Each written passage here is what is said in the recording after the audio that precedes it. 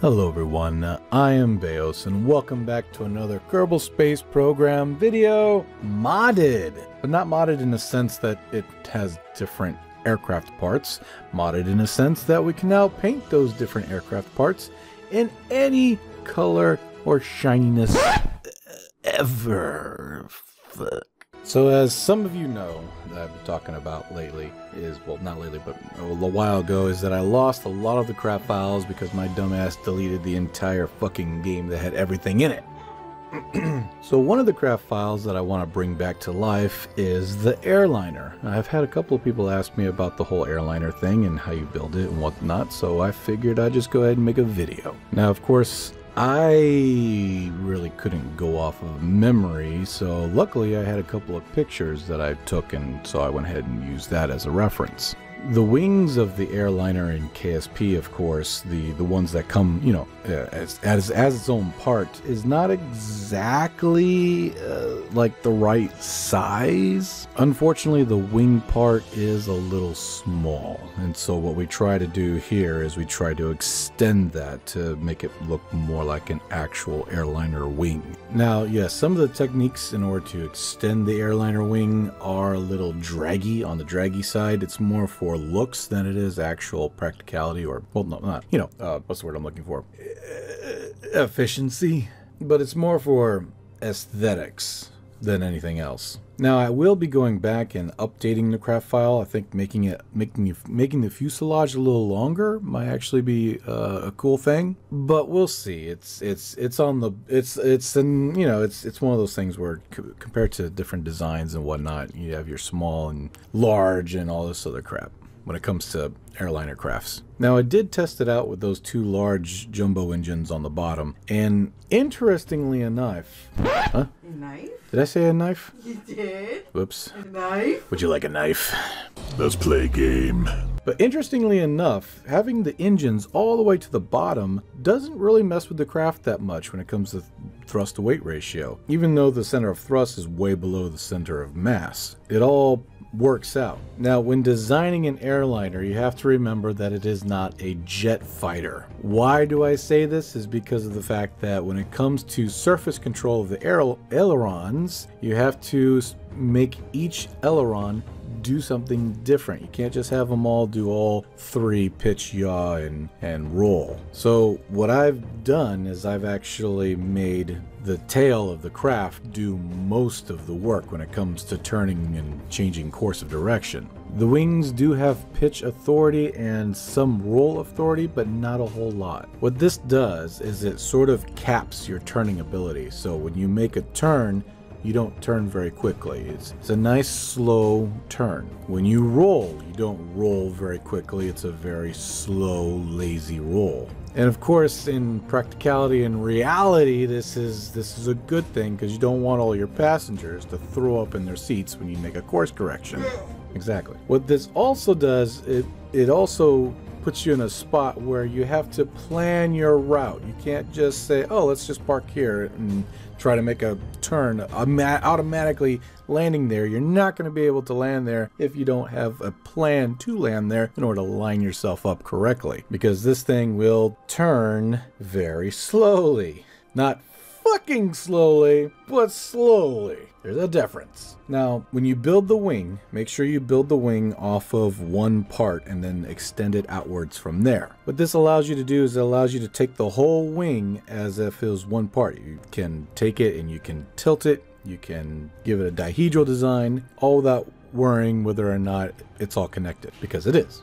So not only did I give the wings a tilt upwards, of course, but also a dihedral design. The cool thing about this is that what it has effectively done is it has made the aircraft so lofty in a sense that you don't have to pull the nose up in order to leave the runway. As soon as your speed starts building up, you literally start lifting off the runway. A very smooth ascension. But now that we have a mod called Textures Unlimited Recolour Depot, instead of having a stock looking very Kerbal KSP / space shuttle / AIRLINER looking craft, thanks to this mod, we can go ahead and change it into a craft that actually looks like a real AIRLINER, or close to it. And trying to keep up with the realism, I kept all the fuel in the wings and took out any fuel whatsoever from the fuselage. Now, to test out the craft to see how far it can go, I figured, well, a good test would be able to fly from one airport to another. And no, I'm not talking about the island that's only a hopscotch away. I'm talking about the other airport, the one that's all the way in the back. Now, I realize that there are other places that you can unlock that I haven't, so just know by the time we get to the other airport, whatever fuel's left over, there you go.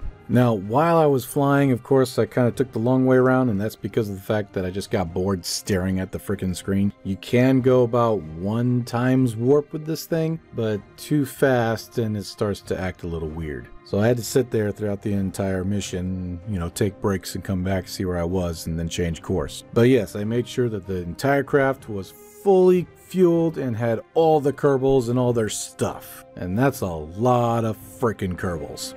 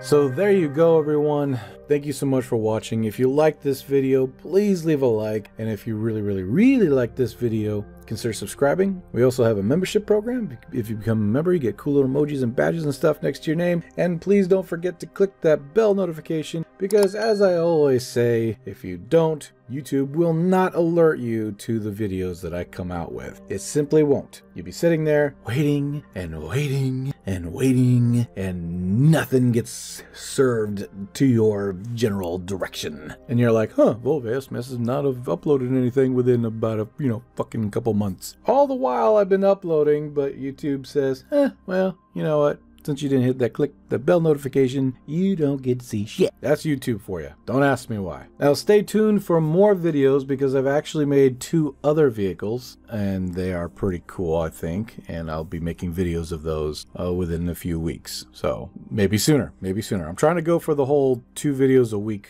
ordeal. We'll see. This new mod has really sparked a creative nuclear explosion within me. So we'll see. Make sure to check the posts. I'm going to try to upload a new post with a new picture on it every single day. I'll go ahead and either ask a question or show a picture on what I'm working on. But anyway, love you guys, stay safe, and I will see you in the next video. Bye for now. Bye-bye.